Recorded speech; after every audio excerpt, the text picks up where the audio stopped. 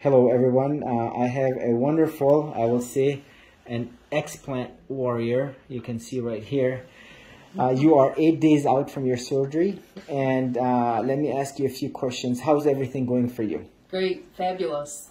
Now, as soon as I walked in, you said you have a lot of energy. Tell us more about your energy. I don't feel fatigue anymore. Tired. I stay up past 9 o'clock now, when I used to go to bed at, what, 7, 8 o'clock at night. I just feel great. I feel amazing. Sure. Now, how much research did you do on your breast implant illness and wanting to get explanted? And what were your friends telling you? Pretty much that I was lying about it. There's no such thing. I did so much research that I pretty much diagnosed myself. And I found the breast implant illness page, and then I found you. Good. Now, what will you tell you? You said a very important thing. Eventually, breast implant illness will touch everyone, whoever has implants. Some sooner. Look, I have a lady that I'm going to take care of on Tuesday. She is only 3 weeks into her very first augmentation, believe it or not. And another lady I talked to this morning, she is 3 months into her augmentation, and she wants to remove them. Now, tell us what you think from your research. Are breast implants meant to be forever in the patients? No, not at all. I really don't think they're safe at all. Yes, right. And as you can see, but what else have you noticed? You mentioned the depression in the last few days, how, quote, different you feel. I feel a lot of energy. I feel happy. I don't have chronic sinusitis anymore. Don't have to take any allergy pills. No more muscle pain.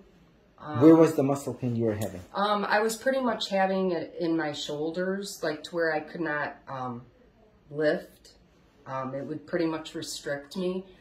I would have even pain in my legs, like after working out. It would go for days and days, and I would want to lay in bed. I would take naps. And you're a trainer. You're athletic. You're very, like, you exercise a lot. 5 to 6 days a week. And then there were days where I would just leave the gym and be like, what's going on with me, and crying, and I didn't understand any of it. And I've had tests ran, went to neurologists, so many doctors, and then I figured, this could be my implants. So I started looking up, is there an illness with implants? And then that's when I found the page of breast implant illness, and I found you. Now, did you need a drain? No. No. So again, you can safely do the surgery. You have relatively large implants, and certainly the surgery was done.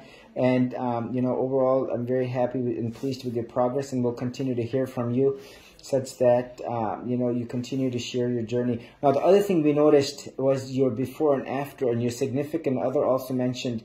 You mentioned this yourself in pre-op, and I remember clearly. I've taken pictures of my face before and now, and we'll certainly see how the facial basically expressions that you have before and after explant, just 8 days out, the differences before and after, so that we can see right before our eyes how you've improved. Yes. Okay. Anything you want to tell anyone? Just if you have implants, get them out. Get them out, because eventually you will have problems. It'll start with one symptom and lead to another. Right, and they're not meant to be forever. Take them out before they cause problems, if they're not causing problems already. And I love my chest. I love it. Oh, no, thank you very much. I appreciate you sharing your experience. We'll hear from you in a couple of weeks when you come back. Okay. All right. Thank you. Welcome. Thank you.